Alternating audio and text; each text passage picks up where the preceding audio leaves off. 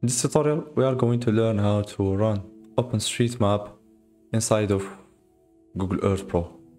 Welcome to GeoCarto, a channel dedicated to GIS, cartography and geoscience. So subscribe if you want to get more tutorials. So we'll start by searching Google Earth Pro overlays in your favorite internet browser. Or just click on the link under the description below. So click on your first result, Google Earth Map overlays. You will get this website. Scroll down in order to discover all kind of overlays that are available in Google Earth Pro. So in order to add those overlays, like for example the OpenStreetMap overlay, we need to download a KMZ file. In order to do this, we need first to click here, login, enter your Google account, and you will be able to get this page. We'll click on this map overlay for Google Earth combined KMZ file, and now our file is being downloaded.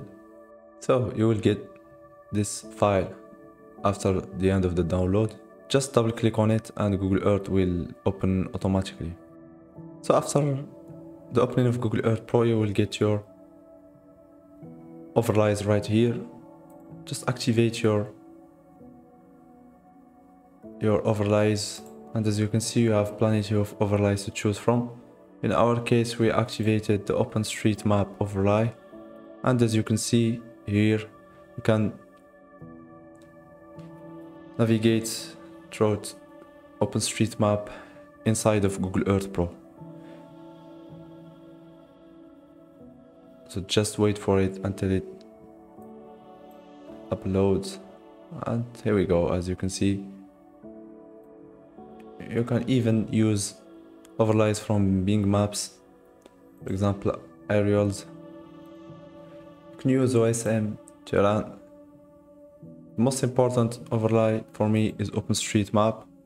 So the possibility to run OpenStreetMap inside of Google Earth Pro is fantastic.